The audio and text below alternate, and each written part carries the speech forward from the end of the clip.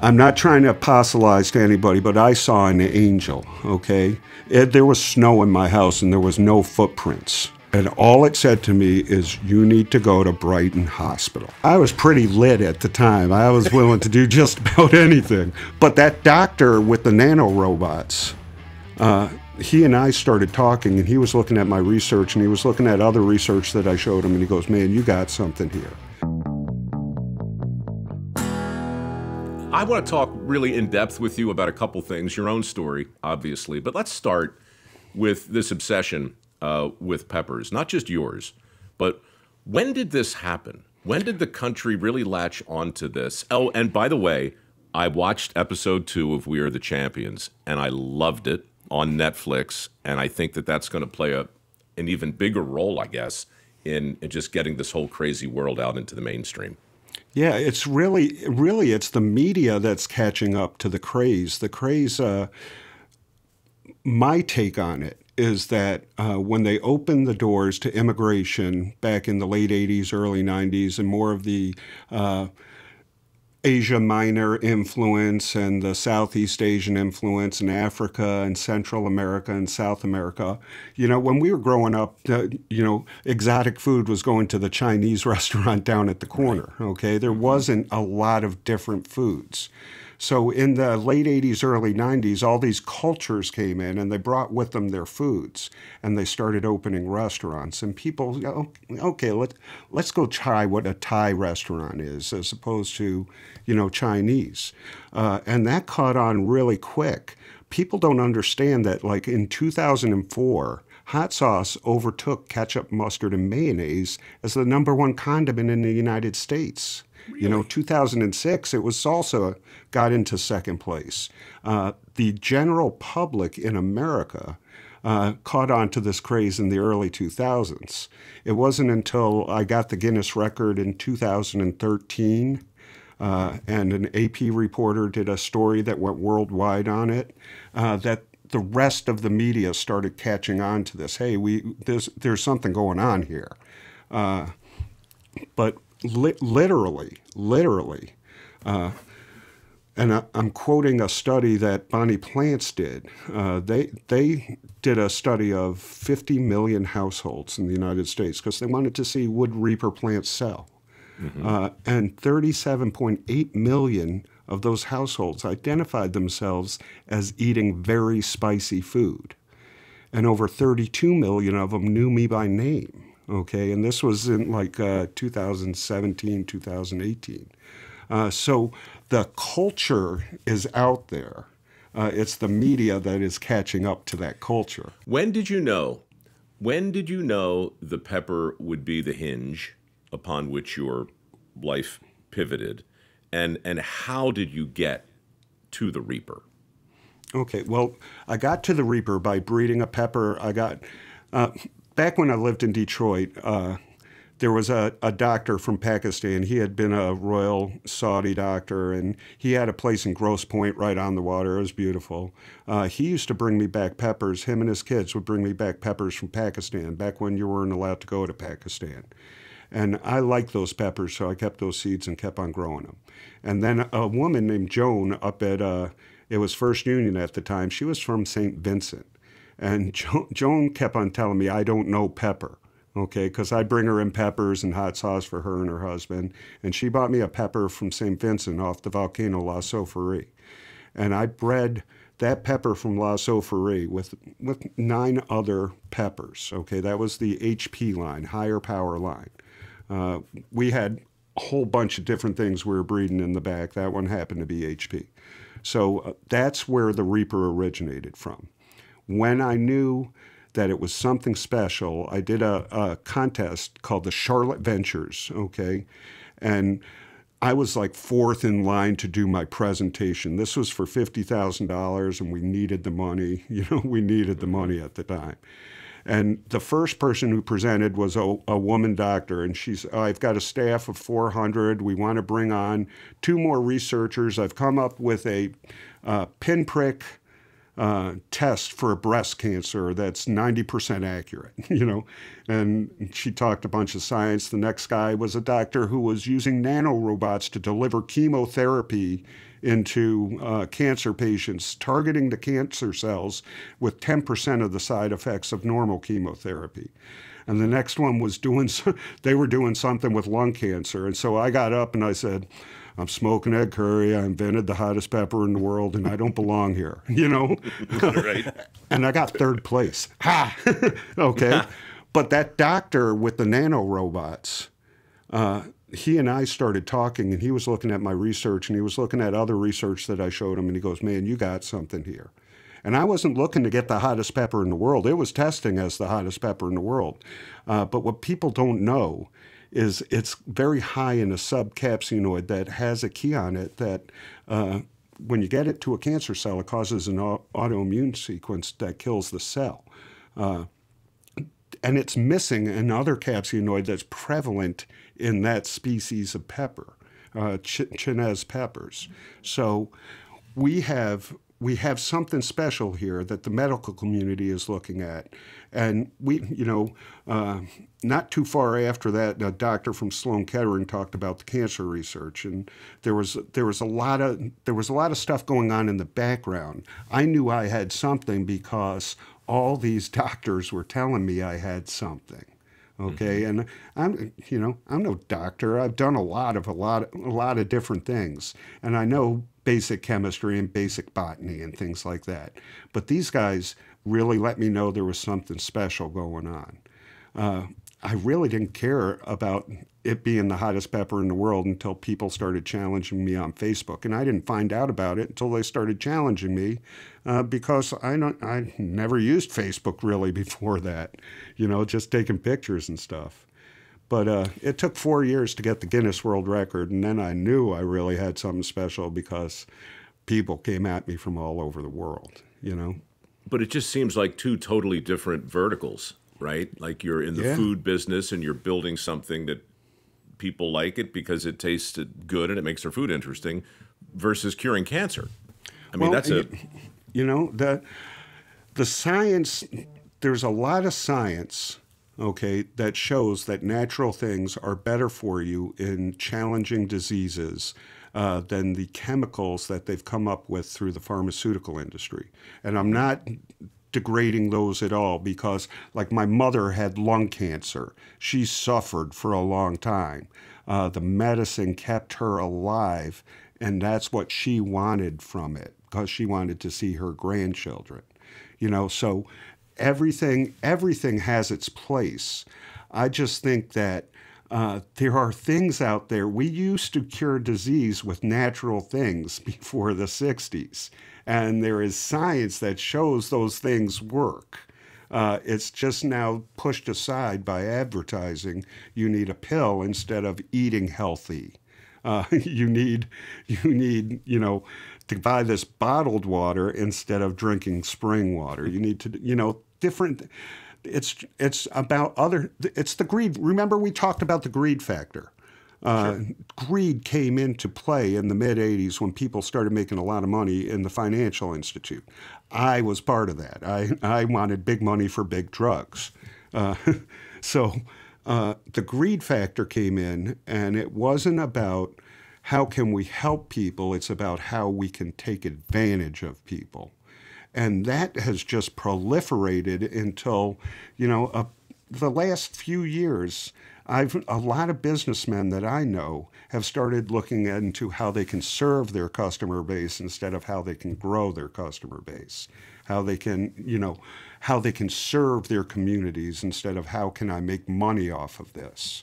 Is there a link? Is there a link, Ed, between the potency of the peppers themselves? Like the hotter they get, are the doctors telling you that that's going to be the proximate cause of some new cure, essentially? Yes, that is essentially it. And there's a doctor up at Sanford who's doing obesity studies with kids. Okay, and he is using Carolina Reaper specifically because of the properties inside of Carolina Reaper in his regimen to get these kids from being morbidly obese back to a normal weight and stop producing yellow fat and start producing brown fat. Now, it's in conjunction with other things. But he specifically states that it's the compounds in the Reaper that are accelerating this process. And I'm not, I made a joke. I was like, okay, so they got chronic diarrhea, Yeah, the pounds really come off. Yeah, the pounds come off. But it's not like that at all. It's used medicinally in very small doses to keep their metabolisms accelerated and to help switch that sugar addiction. It's just our brains wanting drugs. Okay, the sugar is just like heroin, is just like, pot or alcohol or whatever. Is our brain craving that drug? And when you fill those receptors that are looking for that certain drug, that drug doesn't mean much anymore. The receptors are already filled. So it helps wean off of the addictive bad things and put it back in good things like eating healthily. And I don't look like I eat healthy. I actually do, with the exception of ice cream. But once upon a time, Ed, a time, if I remember right, you were tipping the scales at 360, 370, something like that. 368 was what I weighed when I went into treatment. I started drinking and doing drugs at a very young age. Probably by 13, I was a full-blown addict. Just could not live a day without it. And I did everything I could to get what I needed. Okay, from robbing my parents' liquor cabinet to, we used to do things back in the 70s. You could pimp liquor. Someone old enough would take $5 from you and get you a pint of whatever, and they'd keep the change. That kind of thing. Sure. But I had to, sell drugs to get the money to get liquor and drugs, and I spiraled down that. I was successful, I went to college, did a whole bunch of other stuff, started the research on peppers, got jobs. I was successful at what I was doing. But in the background, I was drinking all day long every day and getting high all day long every day. And it got to a point where there was no other goal. Okay, really, there was no other goal. Everything I did was to get to that next fix, no matter what that fix was. And it took me to a real dark place, to the point where no one, my family wasn't talking to me really. My friends weren't talking to me unless they wanted to get high or drunk. My wife had left me. It was really bad. But I decided to kill myself one night. And I was going to do that by drinking myself to death and doing as much cocaine as I could. I had forgotten that I had all this other dope in the house that would have done it a whole lot faster because I was so focused on what my mission was, And it was a blizzard in Michigan at the time. There was a shit ton of snow coming down. If you've ever been to Michigan in January, it's cold as hell. Okay, it's cold. Just cold as hell. And this is what, 20 years ago? Yeah, this was 99. January of 99. 24 years ago. 24 years. All right, go ahead. I had opened the doors and windows to my little condo there. And I stripped naked, which had to be a sight to see, You're 368 pounds, you're naked. Yeah. I thought I was God's gift to women then, The only reason any woman talked to me was to get high, But, I sat at the table and I literally started drinking myself to death. And at the time, I was pounding down about 1.5 gallons of liquor a day. I had a serious habit going. That's a lot. Yeah, I didn't eat for like a half a year. All I did was drink Slim Fast and vodka, and that was my nutrition. I'm not trying to apostolize to anybody, but I saw an angel, okay? There was snow in my house and there was no footprints, all right? And this angel... Literal angel. Literal angel. It was an aberration, and it kind of freaked me out, and this aberration told me to go to Brighton Hospital. And I was like, oh, okay, I'll go to Brighton Hospital. That sounds like a good idea. So at the time, I had 2 cars out there, and one was a Camaro RS T-top, okay? And instead of taking the safe vehicle out into the blizzard, I loaded up the Camaro with alcohol and drugs and some clothes and guns, and I drove out into the blizzard to find Brighton Hospital. But, hold on, Ed. Hold on. Sorry, yeah. Hold on. Yeah. If we're going to go there, I'm pretty sure I know what Chuck is going to ask, but I'm not positive. But I mean, we can't gloss over the angel. Okay. Boy, girl, androgynous. It was female. It was definitely female. It had boobs, So, and it was bright white. I mean, bright white. And it like had radiating light, or like light coming externally? No, just lit up. I really can, it was kind of like backlighting, but forward lighting too.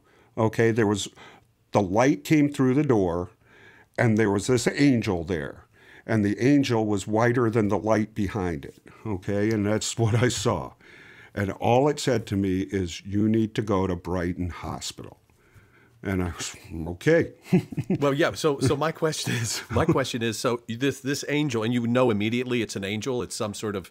I had no idea what the hell it was. Okay. But you said, I'm going to do with this whatever this is telling me to do. I was pretty lit at the time. I was willing to do just about anything. Okay. And did you feel in any distress at all? Like you needed to go to the hospital? Actually, all that feeling I had inside of wanting to kill myself, and all that fear and shame and guilt, it just, boom. It went away. You need to go to Brighton Hospital now. Okay, Ed, let's pack. And I literally started packing. It was an immediate thing. The thing disappeared. I looked for footprints because I thought, oh, wow, that was pretty cool. But there were no footprints, And that was that, man. Within 20 minutes, I was in the car. Did you feel sober suddenly in that moment? No, I did. I was still high. I hadn't felt sober in probably 20 years, good 20 years. All right. But I don't know what normal is, and I don't know if there's any change. Okay? I didn't at the time. I only knew that I started shaking if I went more than an hour without drinking or getting high. I knew I got sick if it got to 2 hours. That's all I knew in life. Dude, this is an amazing, holy cow. Well, it's the truth, my legal team doesn't like me talking about it, but it's the truth. Okay? And I cannot deny the miracle that happened to me. All right? That's just it. So go on. So I get in the car, I go out in the Camaro in the snow, which is the brightest idea in the whole world, just in case I need the T-tops, I don't know what I was thinking. But I started driving around. I knew where Brighton, Michigan was, so I kind of figured Brighton Hospital was out there. It's not in any phone books, okay, because at the time, internet was, you saw the AOL things at the grocery store, but there really was no internet, and it wasn't on the internet that I had. I started driving around Brighton. I was like, no, this is useless. And I went to a friend's house that was in the next town down, Wixom Lake. And they were like, what are you doing? I said, I saw an angel. I'm trying to get to Brighton Hospital. They were like, Ed, have a drink, calm down. And I was just too hyper for it. So overnight, they went to sleep because this was like 2 a.m. And then the next morning, they had talked with my family, told them what was going on, and said, we know where the sign is for Brighton Hospital. And I got some liquor because I don't like going anywhere without having enough liquor with me. And we were getting high and stuff. And we get to Brighton Hospital, and I knocked on the door, and they said, what do you want? And I said, an angel sent me here, And they were like, oh, come on in, Great. Please come in. Yeah. We have an angel wing set up right over here. We get this all the time. Yeah, sure. And they sat me down. And they started talking about rehab, and I was like, oh, I'm in the wrong place. This isn't where the angel sent me. I was immediately, hey, we got to get out of here. Okay? This was not part of my plan. And they asked me if I had a problem, and I said, no, I don't have a problem with anything, And Carl, who was with me, handed me a flask of Jack Daniels or Jim Beam. I honestly don't remember which. It was bourbon. A pint, and I drank it down and put it down, kept on talking to him like nothing was going on. And they were like, maybe you want to sit here for a second while we talk, okay? And then some old guy came in who I later found out was like one of the techs there, and he's trying to talk to me, and they're trying to get me to fill out this thing.